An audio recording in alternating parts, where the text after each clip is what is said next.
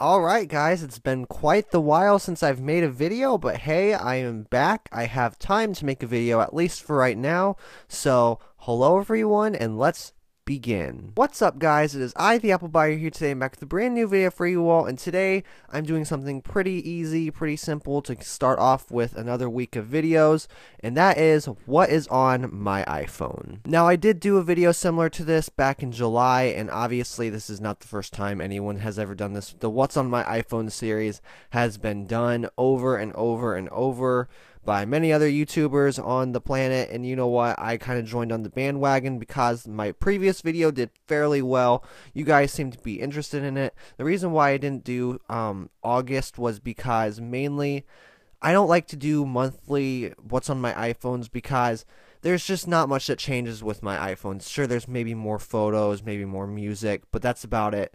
The apps, I don't usually download that many apps, so it's usually just like one app added or one app deleted, which doesn't make enough to me to make a whole video about it, but I feel like this time around enough has changed for it to be interesting to show you guys what's on my iPhone. So the first big change that has been made with what's on my iPhone is the fact that my iPhone is no longer an iPhone 6, it is a 5S. I'm not going to go into why it's a 5S and not a 6S or something like that, but here you can see my wallpaper and all that good stuff.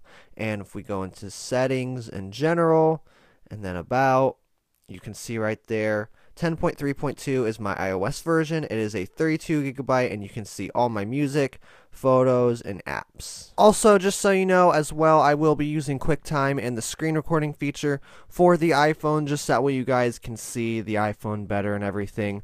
Just that way you can get a little bit better of a view and just a better experience overall. Alright guys, so here we are with the iPhone 5S. We have the screen recording going and everything. So here we are on the first page of my iPhone, and obviously we have all the stock applications that I would normally use. So this phone is on Verizon, of course, and that is my main carrier. I like Verizon, they're a good carrier.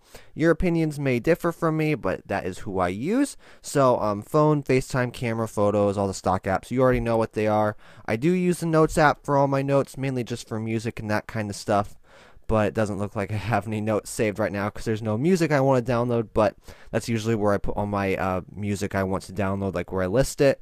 So moving out of there, of course, contacts, I won't go in there, but of course, that's where I keep my contacts.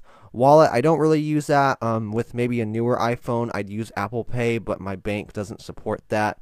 Find My iPhone, that's obvious. Messages, that has all my messages on there.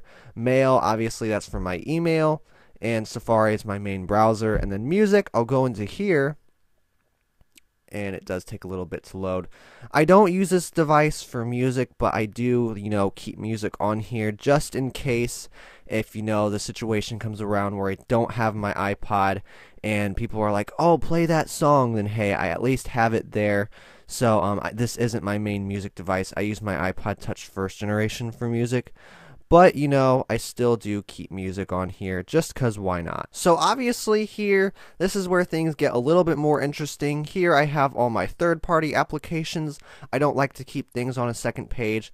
I like to just keep things as organized as possible. So here we have my, or did I say second page? I meant I don't like to keep things on a third page. I just like to have, 2 pages and that's it.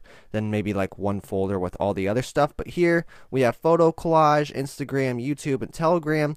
A lot of these apps here I don't really use on a daily basis, but Instagram I use daily, YouTube I obviously have to use daily, Telegram I use daily, Studio I use daily, Verizon I don't use that daily, but I use it frequently. Midwest America is my banking. Google Drive is where I take care of all my uploaded files, my personal files at least. I use MediaFire and Mega for, YouTube files and that kind of sharing. But for personal stuff, I do use Google Drive. Aviary for editing photos. Jungle Web Browser, I honestly don't really use that anymore, but it was a really good service to download videos off of sites that don't allow you to download videos, such as YouTube and Twitter and etc. Simple Note is my main note-taking app. This is where I keep all my notes at and stuff and everything. Good stuff there. And then, AdSense, that's where I don't really use that app anymore, honestly. eBay is where I buy all my iPhones, so that's obviously a necessity.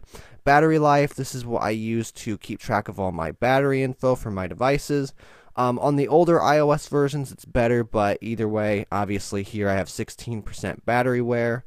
Mac Tracker, this is a really good app that I've been using for a while, which tells you about every single Apple device that's out on the market. So whether you go to the original iBook or the original classic Macintosh, the Macintosh 128K, the iPhone 7, I don't even know honestly. Here we have all the current devices. There's just literally everything that you can think of on this app. And then if we go to Twitter, obviously you all know my Twitter here. This is where I tweet all my stuff out on here. So, you know, normal stuff on the Twitters. There's my account if you're wondering. Facebook, that's more of a personal thing. I don't really put that out on YouTube, but I do use Facebook sometimes. And my folder here, just mainly all the apps and stuff that I don't really use that I should delete, but I don't because I don't know why. And just apps that I don't use too often, like Speed Test, PayPal, Uber, which, yes, I do have a car, but, you know, I don't have my license yet. Hopefully I'll be getting my license on Wednesday, though, but the PlayStation app, the Rotate and Flip app, Cloud Convert, which is basically a cloud service for converting files on the go, iMovie, which I don't really use anymore, but hey, it's good to have just in case, and the Feedback app, because I do have the profile here installed for the software updates for no software updates. Alright guys, that's pretty much it for me to say about what's on my iPhone. I know this was a bit of a quick and fast-paced video, but I just wanted to get this out there, and hopefully the next time you see a what's on my iPhone video, maybe, just maybe, I'll have the newest iPhone. No surprises there, but well, actually that is kind of a surprise. I won't go too far into detail about that because that's going to be a while from now, but hey, maybe enough changes will come by within the next months, and the next time you see this, you'll see the newest iPhone. Probably not the edition, but like the 8 Plus or maybe a 7 Plus.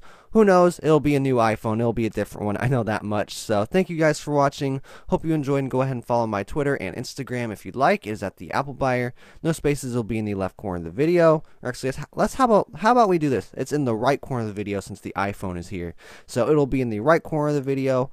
Again, thank you for watching and peace.